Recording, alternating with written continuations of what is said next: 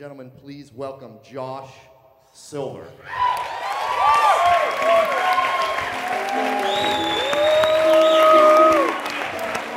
We clawed, we chained our hearts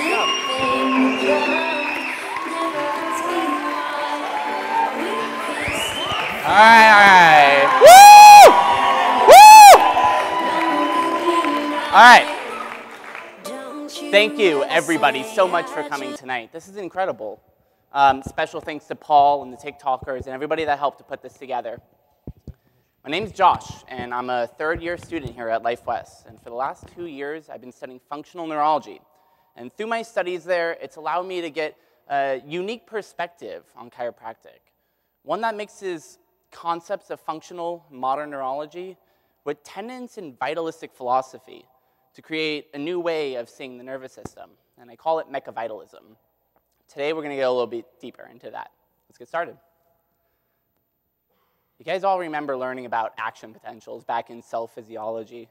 Essentially, the cell body of the neuron gets stimulated to a point that it reaches threshold, and as it depolarizes, it sends this axon potential, voltage-gated, shooting down to the end of its axon. It reaches the axon terminal and releases neurotransmitters, and the next neuron is stimulated.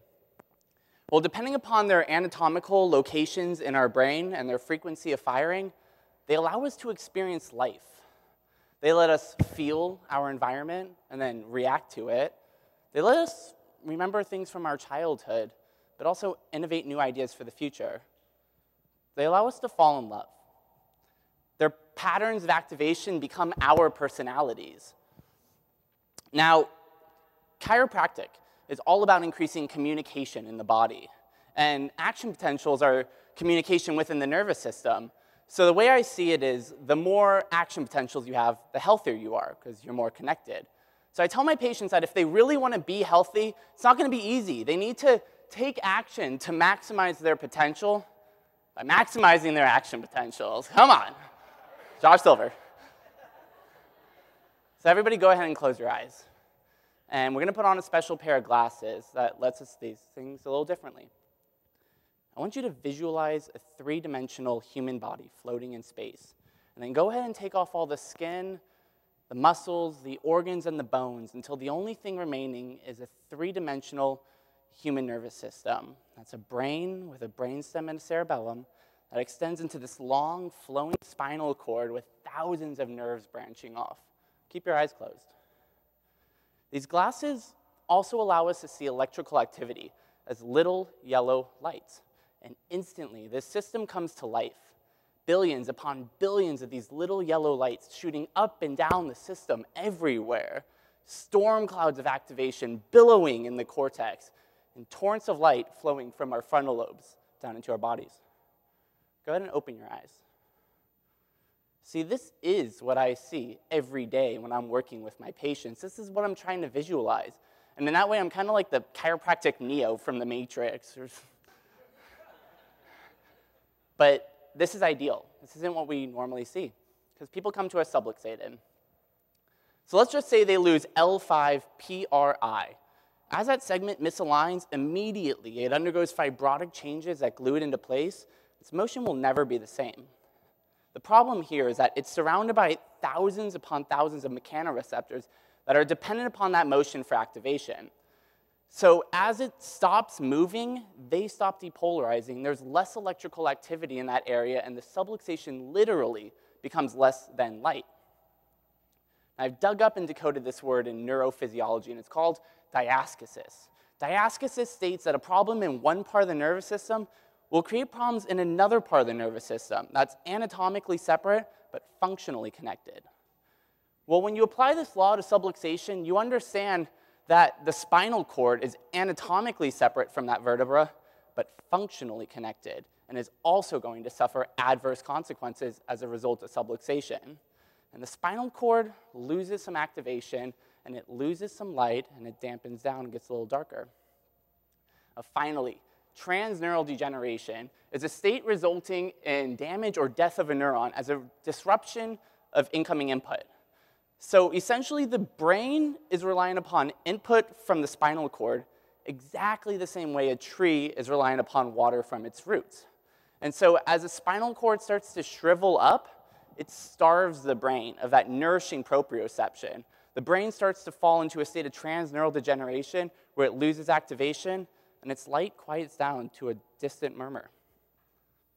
So using the words we've just covered, I've come up with a sentence. Subluxation through diascetic changes causes transneural degeneration in the cortex.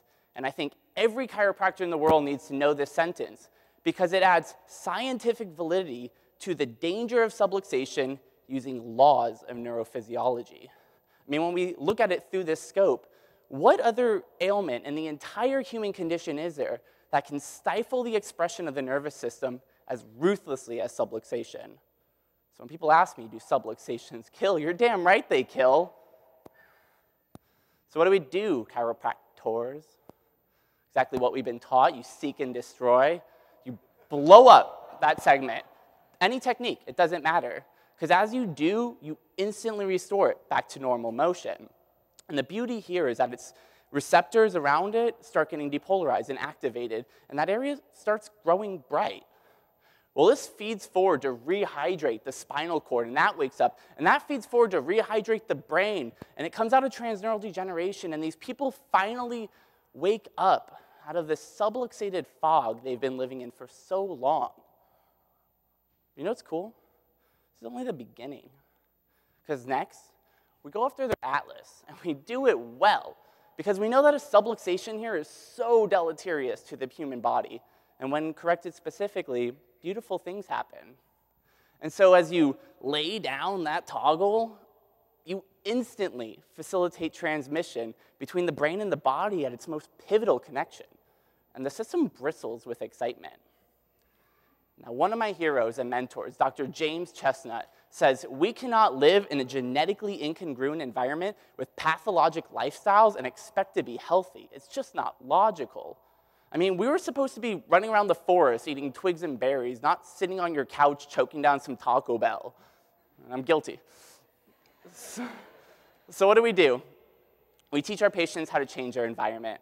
First, we feed them foods that everybody needs. Fresh, organic fruits and vegetables, none of that GMO crap. You want to give them grass-fed meat, none of that industrial junk. Omega-3s and vitamin D. Things that every single person needs, but our modern diet is lacking. Because as you nourish the nervous system, its metabolic capacities as a whole improve, and it starts to shine bright, like a diamond. Okay, next, what you do is you empower them to move, to exercise, because that, again, is a vital component of the human system. Everybody needs it. And it doesn't have to be work. It can be fun. Just get outside and play. Run, hike, bike, swim. Do something. Find something you love to do. Because as you get them moving, you increase oxygen delivery to the nervous system. And that increases ATP production. That increases action potentials. And the system starts to become luminous. Now, the last thing, and I think the most important, is you teach them to love themselves. Teach them to look in the mirror every single day and say, you're awesome, I love you.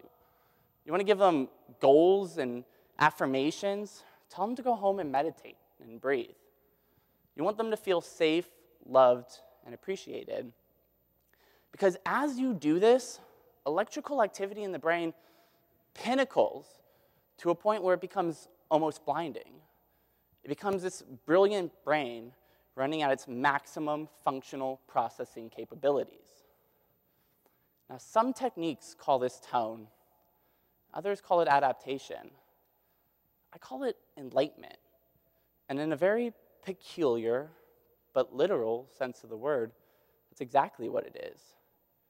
A state of transcendent, divine experience where your brain is overflowing with action potentials and primed for neuroplasticity. And when you get here, you feel incredible. You experience everything to its maximum, and you see life clearly for what it really is. That's my dream for humanity. That's mechavitalism. Thank you.